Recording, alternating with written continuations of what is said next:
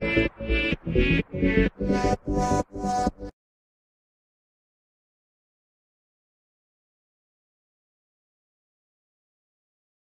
everyone and welcome back. In today's tutorial we're going to talk about debouncing in Roblox. Here I have a simple part and my part has a script. Basically my part has a touch event. So whenever somebody is touching this part, it's going to call this function and it's going to add 1 point to the player score. So we start out with 0 point, and each time the player touches this part they get 1 extra point. And then I'm waiting for 5 seconds before I process it and print out the number of points that the player has. So now let's play and take a look. And I have opened up my output window. My output window is blank right now. If I go and touch the part, I expect to see 1 point for each touch. So I jump on it, then I jump off, and let's see how many points I get. Look how many points I got. I got 10 points. And it printed 10 times. How did that happen? Well, the reason for that is instead of recording a single touch for each time you touch the part, it records many touches. Like when you jump on the board and it records like your left leg is touching the part, your right leg is touching the part, and when you run on it, it records all those touches down as each one as an individual touch. So each of those is calling this part touch function, and it adds on the number of points and then it prints out the points. So that's why it recorded 10 different touches for that one single touch. So now how do we get around this problem? So I guess in the past, some very smart person has come up with a process called debouncing, and it wasn't me. So to use debouncing, what you do is you introduce a Boolean variable. So let's call it local is touch, and we set it equals to false. Means that the part is not being touched right now. Nobody's touching the part right now. And as soon as you come into the function here, you're gonna say if not is touch, then you can touch it. So if somebody else is touching the part, you cannot touch it till they're finished. What I'm going to do is I'm going to move all this logic here inside my if statement. So basically you're allowed to use the part only when nobody else is using it, right? So if not is touch means nobody is touching it, then I can use it. But as soon as I use it, I got to change that flag. So I got to say is touch is now true. Means I'm using it, and when I'm done using it, I'll release it, and then other people can use it.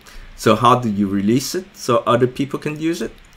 You go down here at the end of the if statement, you're gonna say is touch is false. So when you set it to false means nobody's touching it, nobody's using it, and now other people can touch it again, including yourself. So let's take a quick run through this logic and see how it works. So when I first enter the game, my variable is touch is false, means nobody is using the part right now. As soon as I touch the part, it's gonna call this function part touch. And first thing, when I enter the function, I'm gonna check to see if I'm allowed to touch the part. If I'm allowed to touch the part, I'm gonna change the flag so that no one else is gonna touch the part while I'm using it. All right, so I'm gonna use it, I'm gonna add the points, I'm gonna wait, and then I'm gonna print out the points. And when I'm done, I reset the flag back to false. So now I can touch the part again, or other people can touch the part. Let's play and take a look. So now there's nothing in the output window, and as soon as I jump on this, I should get only a single point for a single touch. And there it is, points equals to 1. If I touch it again, I should get another point. It should say points equal to 2. And there it is.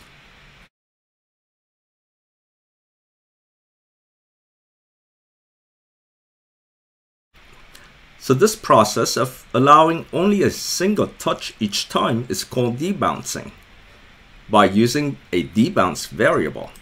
Another way to do it would be doing the same thing we did as in our previous lesson when we did the fading platform. So instead of using the debounce variable, I'm going to remove this debounce variable. And I'm going to remove my if statement here. I don't need that one. And this end goes with the if statement, so I'm going to remove that as well. Let me just reformat my document. And here, instead of setting isTouch to true, what I do is I set the part CanTouch to false. So here I'm going to say part dot CanTouch, set that to false. Means that nobody else can touch this part now. And when I'm done processing, when I'm done using the part, I'm going to set it back to true. CanTouch equals to true. So now everyone can use this part again. Everyone can touch the part again. Let's play and take a look. So now nothing is in my output window, and I'm going to jump on it and jump off. I should get only 1 point for 1 touch, and there it is. I'll try again one more time. Jump on, jump off. Points should equal to 2. And there you go. So those are 2 different ways to debounce your touches. Thank you so much for watching, and we'll see you again soon.